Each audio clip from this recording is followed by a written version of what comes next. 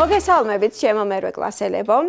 ორშაბათი, სამშაბათი, ოთხშაბათი, ხუთშაბათი, ისევ ორშაბათი, სამშაბათი, ოთხშაბათი, ხუთშაბათი. ან გაზაფხული, ზაფხული, შემოდგომა, ზამთარი, ისევ გაზაფხული, ზაფხული, შემოდგომა, ზამთარი. არ გეგონოს რომ რაიმე გეგმებს გეგმავ, პირიქით მე მინდა პერიოდულობა გაჩვენო ჩვენს ყოველდღიურ ცხოვრებაში, ისევე როგორც მენდელეევმა აჩვენა მის პერიოდულობის ცხრილში ელემენტთა პერიოდული ცვლილება და უკვე 150 წელი შეუსრულდა პერიოდულობის ცხრილს და მე მინდა გითხრათ რომ 2019 წელი პერიოდული სისტემის წლად იყო გამოცხადებული. მე-20 საუკუნის დასაწყისში უკვე შეისწავლეს ატომი და აღმოჩნდა რომ ეს უმცირესი ნაწილაკი კიდევ შეიძლება დაიყოს და როგორ შეიძლება დაიყოს, თურმე ატომი შედგება ატომის ბირთვისა და მის გარშემო მოძრავი ელექტრონებისაგან. მაგრამ ატომი იმდენად მცირე ნაწილაკია, რომ წარმოიდგინეთ 1 გრამ რკინაში ატომების რაოდენობა, რომ გაუტოლოთ ხორბლის მარცვლების რაოდენობას, თურმე ამ რაოდენობის ხორბლის მარცვლები დაფარავს დედამიწას 2 მეტრის სისქეზეო ამბობენ. ჩავიხედოთ ატომის ბირთვში რა ხდება და ატომის ბირთვში, რომელშიც არის მთელი მასა თავმოყრილი და ამ დროს ბირთვი 100,000 ჯერ პატარაა მთელს ატომზე, მოთავსებული არის ნაწილაკები, უმცირესი ნაწილაკები, რომლებსაც პროტონები და ნეიტრონები ეწოდება. მოდით ახლა მათ შესახებ ვისაუბროთ, პირობითად აღვნიშნოთ, რომ პროტონი არის წითელი შეფერილობის და ნეიტრონი ყვითელი შეფერილობის. ესე იგი, მე მინდა ცხრილს მივაქციოთ ყურადღება. მე მინდა შევხედოთ ცხრილს, სადაც პროტონი ეს არის დადებითად დამუხტული ნაწილაკი. მივაწერ მოდი ამ ნაწილაკს. დადებითად დამუხტული ნაწილაკია, რომლის მასა არის 1 სტოლი, მუხტი არის +1. ნეიტრონი ნულოვანი მუხტისაა და დავაწეროთ თავზეც, რომ ნულოვანი მუხტისაა და მისი მასაც არის 1, ხოლო ელექტრონი უარყოფითად დამუხტული ნაწილაკია და მისი მასა 1840 ჯერ ნაკლებია, ვიდრე პროტონისა და ნეიტრონის მასა შესაბამისად. და პროტონებისა და ნეიტრონების მასა თავმოყრილი ბირთვში მაძლევს შესაბამის მასას, ფარდობით ატომურ მასას. დაფაზე მოგიმზადე ქიმიური ელემენტები და მე მინდა გითხრა, რომ ერთი და იგივე ელემენტის ატომები მსგავსია, მაგრამ განსხვავდება სხვა ელემენტის ატომებისაგან მასით, მაგალითად თვისებით და ასე შემდეგ. და მე ერთ-ერთი ელემენტი, ნატრიუმი მინდა ახლა გამოვიკვლიო და შევისწავლოთ. ესე იგი, ნატრიუმი ბევრჯერ ვნახეთ ლაბორატორიაში, რომ არის ტუტე მეტალი, აქტიური მეტალი, მაგრამ მისი რიგობრივი ნომერი არის 11 და მასა არის 23. ჩვენ ვახსენეთ, რომ მთელი მასა თავმოყრილია ბირთვში და მოდი მე და შენ გამოცვლა გავაკეთოთ ნატრიუმის ატომის შესახებ. ესე იგი, ფარდობითი ატომური მასა ნატრიუმისა არის 23, რიგობრივი ნომერი, იგივე პროტონების რაოდენობა არის 11. და ეხა უყურეთ რა მარტივად გამოგვივა ნეიტრონების რაოდენობის გამოთვლა. მთელ მასას თუ გამოვაკლეთ პროტონების რაოდენობას, იგივე რიგობრივ ნომერს, რომელიც რიცხობრივად ემთხვევა, მივიღებთ ნეიტრონების რაოდენობას. ესე იგი, 23 - 11 გამომივიდა, რომ ნატრიუმის ატომის ბირთვში 12 ნეიტრონია და ელექტრონიც რამდენი იქნება, რადგან ატომი ელექტრონეიტრალური სისტემაა და პროტონებისა და ელექტრონების რაოდენობა თანაბარია, მაშინ ელექტრონიც გამომივა, რომ არის 11 რაოდენობის. მე შენ თამაში მოგიმზადე, რომელიც კიდევ უფრო კარგად ასახავს პერიოდულობის ცხრილში ელემენტის რაობას, მდებარეობას და ასე შემდეგ. და მოდი ერთად შევავსოთ ეს თამაში რგოლებით. კალიუმი, ანუ პროტონების რაოდენობა არის კალიუმის 19, რიგობრივი ნომერი Z-ით აღნიშნული ისიც 19-ია, მასა, ფარდობითი ატომური მასა არის 29 და რა გამოვიდა ნეიტრონი როგორ ვიპოვო, 29 - 19 არის 20 და რადგან ატომი ელექტრონეიტრალური სისტემაა, ელექტრონიც იქნება 19. შემდეგი ნატრიუმის რიგობრივი ნომერი არის 11, იგივე პროტონების რაოდენობაც 11-ია, მასა აქვს 23, ამ ყველაფერს თქვენ დაზეპირებას არავინ მოგთხოვთ, რადგან პერიოდული სისტემა ყველა სახელმძღვანელოს ახლავს და აუცილებლად გამოიყენეთ გამოთვლებში. და ნეიტრონების რიცხვი რამდენი იქნება? 23-ს მინუს 11, 12 და აქაც ელექტრონების რიცხვი ემთხვევა პროტონების რაოდენობას 11. მე ხშირად ვიმეორებ, რადგან შენ ძალიან მალე და ადვილად დაიმახსოვრო. ფოსფორი, მისი რიგობრივი ნომერია 15, პროტონიც 15 იქნება, ნეიტრონი გამოითვლება მასას მინუს პროტონების რაოდენობა, მისი მასა არის 31, ესე იგი ნეიტრონი გამომივიდა 31-ს მინუს 15 არის 16 და რადგან ატომი ელექტრონეიტრალურია, ელექტრონიც მექნება 15. ესე იგი, რა კანონზომიერება დავინახეთ? ნახეთ, პროტონების რაოდენობა და რიგობრივი ნომერი ერთი და იგივეა, რიცხობრივად, ტოლია ერთმანეთის, ნეიტრონის რაოდენობა ფარდობითი ატომურ მასას გამოკლებული პროტონების რაოდენობა და ელექტრონებიც ტოლია პროტონების რაოდენობის. სამივე ელემენტზე აი ასეთი სისტემა ჩამოგვიყალიბდა. ეს ჩანაწერი კარგად და ადვილად დაგვამახსოვრებინებს მოცემულობას პერიოდული სისტემის შესახებ. გადავდივარ ისევ ქიმიურ ელემენტებზე და შეიძლება ერთი და იგივე ელემენტის ატომები ერთნაირი იყოს, მაგრამ ერთნაირია ისინი პროტონების რაოდენობით. ესე იგი, ატომ ბირთვში პროტონების რაოდენობა ტოლია, მაგრამ მასით შეიძლება განსხვავდებოდნენ. რა ხდება ამ დროს? ესე იგი, წარმოიქმნა იზოტოპები და იზოტოპები ეწოდება ერთი და იგივე ელემენტის ატომებს, რომლებსაც პროტონების ერთნაირი და ნეიტრონების განსხვავებული რიცხვი აქვთ.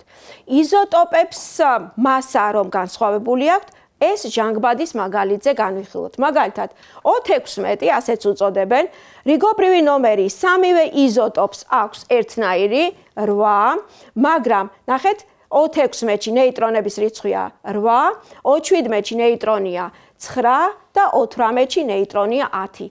იზოტოპებს ძალიან დიდი მნიშვნელობა აქვს, არა მარტო ქიმიაში, მაგალითად მედიცინაშიც, იმიტომ რომ იზოტოპი იოდის გამოიყენება ფარისებული ჯირკვლის სიმსივნური დაავადებების აღმოსაჩენად და გამოსაკვლევად და მე სულ მიკვირდა, როგორ ადგენდნენ ნამარხის სხეულების ასაკს, როდესაც შენი ასაკის ვიყავი და რატომ ამბობდნენ, რომ ესა თუ ის ნივთი გათხრების დროს აღმოჩენილი არის მე-12 საუკუნის და სად ეწერა ეს ძალიან მაინტერესებდა. აი ქიმია გვეხმარება მაგალითად ამაში, იმიტომ რომ C14 იზოტოპის საშუალებით ნამარხის სხეულების ასაკის დადგენაც კი შესაძლებელი. და ისევ ვაგრძელებთ ატომის შესახებ საუბარს და მე მინდა გითხრა, რომ ბირთვის შევისწავლეთ, პროტონებსა და ნეიტრონებს შეიცავს და მთელი მასა თავმოყრილია, რა ხდება ბირთვის გარშემო. ბირთვის გარშემო სივრცეს, სადაც ელექტრონები მოძრაობენ, ეწოდება ორბიტალი. და ორბიტალს აქვს თავისი ფორმა. ის შეიძლება იყოს როგორც სფეროსებური ფორმის, ასევე S სფეროსებური ფორმის არის და P ორბიტალი, რომელსაც აქვს რვიანის, ანუ ხანტელისებური ფორმა. და ერთი და იგივე ენერგიის მქონე ელექტრონები, ნახეთ, იკავებენ ერთი და იგივე ენერგეტიკულ დონეებს, აი აქ არის მოცემული ენერგეტიკული დონეები და რადგან ჩვენ წინა გაკვეთილზე პერიოდული სისტემა შევისწავლეთ, პერიოდულ სისტემაში ჩვენ ნახეთ, რომ დღესდღეობით 7 პერიოდია, ხო? ანუ პერიოდების ნომერი ემთხვევა შრეების, ანუ ენერგეტიკული დონეების რიცხვს. მაგრამ ენერგეტიკული დონეები თავის მხრივ იყოფა ქვედონეებად და მეს მოგიმზადე დაფაზე და შევხედოთ. პირველ ენერგეტიკულ დონეზე მხოლოდ ერთი S ქვედონეა, მეორე ენერგეტიკულ დონეზე არის S და P ორი ქვედონე, ხოლო მესამე ენერგეტიკულ დონეზე სამი ქვედონეა S, P და D ქვედონეებია. და მე მინდა ეხლა ძალიან მნიშვნელოვანი ელექტრონული ფორმულების წერა გასწავლო ელემენტების შესახებ და აუცილებლად მჭირდება პერიოდული სისტემის გამოყენება, ჯგუფისა და პერიოდის გააზრება ძალიან კარგად და დავიწყოთ ასეთი ჩანაწერების გაკეთება. მაგალითად, ავიღოთ ელემენტი წყალბადი, რომელიც მდებარეობს პერიოდული სისტემის პირველ ჯგუფში და პირველ პერიოდში, ეს მოცემულობები შეიძლება ასე ჩაიწეროს. ესე იგი, წყალბადი H-ში რიგობრივი ნომრით არის 1, მას აქვს მუხტში 1 პროტონი, შრი აქვს 1, იმიტომ რომ პირველი პერიოდია და ამ შრეზე დარბის 1 სავალენტო ელექტრონი. ესე იგი, როგორ ჩავწეროთ? პირველ ენერგეტიკულ დონეზე ფორმას S მიუთითებ და ელექტრონს წერთ აი ასე. ანუ ელექტრონული ფორმულა გამომივიდა 1S1. რომ განვიმტკიცოთ, მე რამდენიმე ელემენტის ახსნას გავაკეთებ შენთან ერთად და მოდი, ავიღოთ ნებისმიერი ჩამოთვლილი აი ეს ელემენტები და ნახშირბადზე ვისაუბროთ. ნახშირბადი რიგობრივი ნომრით არის 6. ნახშირბადს აქვს 2 შრე, რადგან მეორე პერიოდშია, ნახეთ, მეორე პერიოდშია ნახშირბადი მოთავსებული და მეოთხე ჯგუფშია. ანუ ეს ინფორმაცია ჩემთვის საყურადღებოა. მეორე პერიოდში რადგან არის აქვს 2 შრე და მნიშვნელოვანია, რომ პირველ შრეზე აუცილებლად, აი ატომის მოდელშიც ნათლად ჩანს, 2 ელექტრონი მოძრაობს. განსაზღვრულია მათი რაოდენობა თითოეულ შრეზე რამდენი ელექტრონია მოთავსებული. და ვაგრძელებთ. ანუ 6-დან დავწერე 2 და დამრჩა 4 ელექტრონი. როგორ ჩავწერ? პირველ შრეზე 2 ელექტრონი მოძრაობს. ჩვენ ვთქვით, რომ მეორე შრე 2 ქვედონეს შეიცავს S და P-ს, ანუ 4 ელექტრონის განაწილება 2 ქვედონეზე უნდა შევძლო. მეორე შრეზე S ქვედონეზე 2 ელექტრონია, ხოლო P ქვედონეზე მოძრაობს კიდევ 2 ელექტრონი. ანუ თუ შევკრიბავ ელექტრონების რაოდენობას, უნდა დაემთხვეს პროტონების რაოდენობას, იგივე რიგობრივ ნომერს და გამომივიდა, რომ 6 ელექტრონია და 6 პროტონია. და განმტკიცებისთვის, მოდი მესამე ელემენტიც განვიხილოთ, მე და შენ ნატრიუმზე ვისაუბროთ. ნატრიუმი მოვძებნოთ პერიოდულ სისტემაში. ნატრიუმი არის მესამე პერიოდისა და პირველი ჯგუფის ელემენტი, ესე იგი, მას აქვს 3 შრე და გარე შრეზე ჯგუფის ნომერს ემთხვევა ელექტრონების რაოდენობა, ანუ ერთვალენტიანია და გარე შრეზე მოძრაობს ერთადერთი სავალენტო ელექტრონი.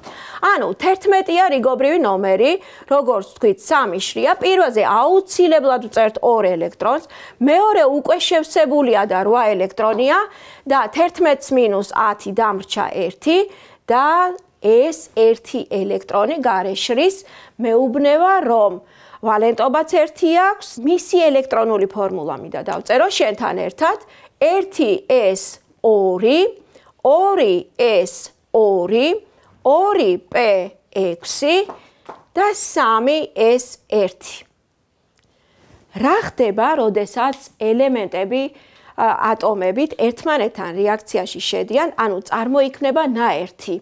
აი ამ დროს გარე სავალენტო შრის ელექტრონები გადადიან ერთი ელემენტის ატომიდან მეორეზე, ანუ უზიარებენ ელექტრონებს ერთმანეთს. ესე იგი, ირღვევა ატომის ელექტრონეიტრალურობა და მიიღება ნაწილაკები, ან დადებითად დამუხტული, ან უარყოფითად დამუხტული.